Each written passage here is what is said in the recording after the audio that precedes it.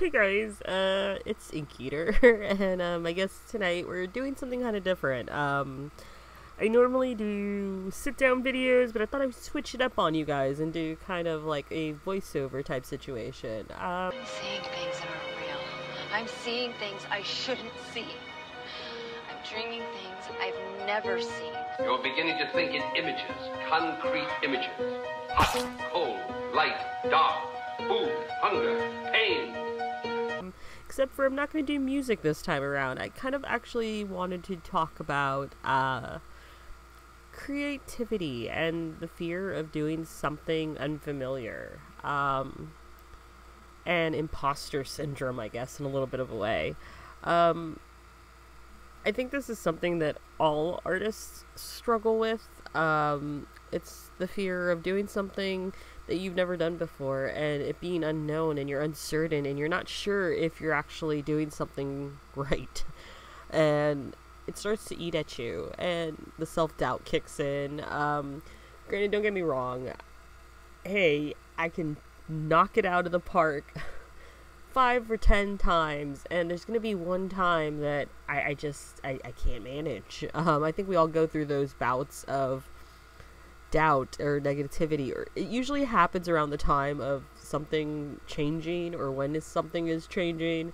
You all of a sudden start to doubt the things that you've been doing the last few years, and I guess I just wanted to say sometimes you gotta push through it. It is probably like the most difficult thing that as an artist, as a creator, the idea of not knowing whether or not my ideas are going to be accepted or not, but it's also that thing that drives me in life, is that idea of the unknown, the fear of the unknown, and just tackling that fear because I'm curious. Can I do it? Can I not do it? But like everybody, I go through moments of hesitating and doubting and second guessing myself. And I've realized sometimes you just got to throw caution to the wind and just throw yourself into the fire. And that's kind of what I did in a roundabout way. I went on Twitch, figured out the streaming situation, and drew, or rather colored. This is actually a comic that I'm working on for a future comic book, fingers crossed. It makes it in. I can't wait to share it with everybody once it's done. It's an idea that has been in the making for, I want to say, a year or more. And it's kind of funny how little by little things are coming to fruition. And if I never jumped in the fire, I wouldn't be standing where I am right now anyway.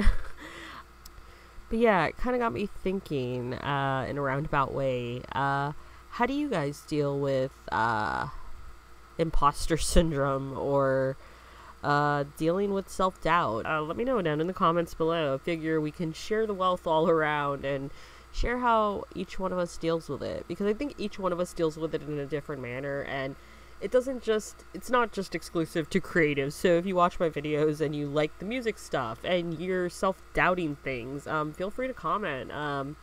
I know that a lot of people just come to my videos and watch strictly the music videos or watch strictly the art videos, and I'm kind of trying to blend those worlds. Anyway, I hope you guys are doing awesome, and we'll be back next week with a time-lapse.